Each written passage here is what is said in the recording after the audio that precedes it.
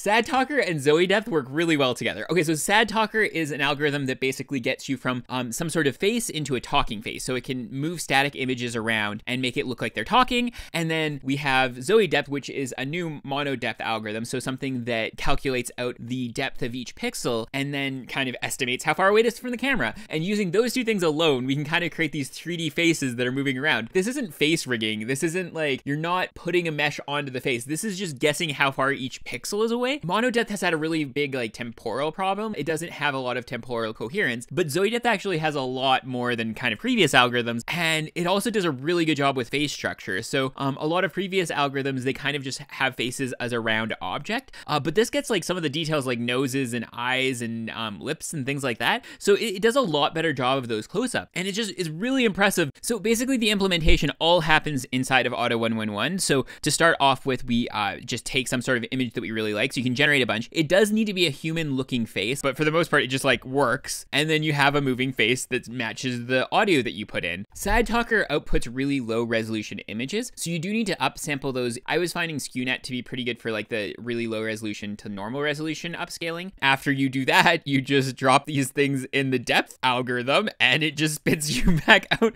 And like it looks pretty good. So to get this into Blender, you get a grid. You fill that out as the resolution of the images that you're using. So if it's 512 by 512, you put that in there. And then you can go to the materials, add a material. For the color, you'll use an image sequence, and that will be the sadtalker image that's been upscaled to 512 by 512. And then you can do auto refresh. And that basically just refreshes the image every time you scroll around. You also do need to add in the amount of frames that you want to use. So if you want to use like 300 frames, you just put that there. You need to add in the displacement that will be attached to the depth map. You go into the modifiers, you add in a displacement modifier, and then to get it working, you can basically just do a rendering. I also had this scene on a bridge, and I think it does a really good job of showing different strengths and weaknesses of the different algorithms. So in particular, you can see that Midas does a really good job with geometric objects. There's a lot of straight, flat edges, but it does a really, like, it tends to blur out the distant background, so a lot of that gets flattened out, whereas the other algorithms have the background, but there's some warping in the foreground, so there's a lot of, like, these kind of corridors end up being warped a little bit differently. So from this, it appears that Zoe depth uses a little bit of a different projection, so you might need to change some of your math to kind of compensate for that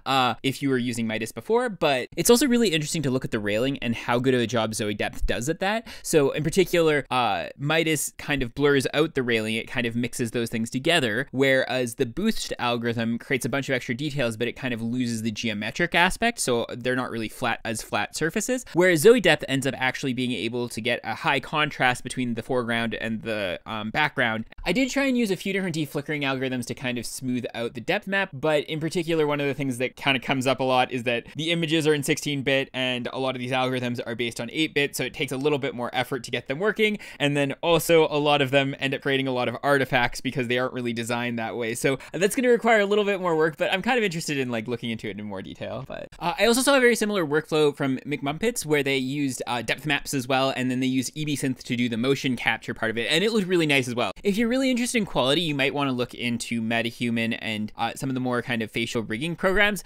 That's all I have for today. Have a good day.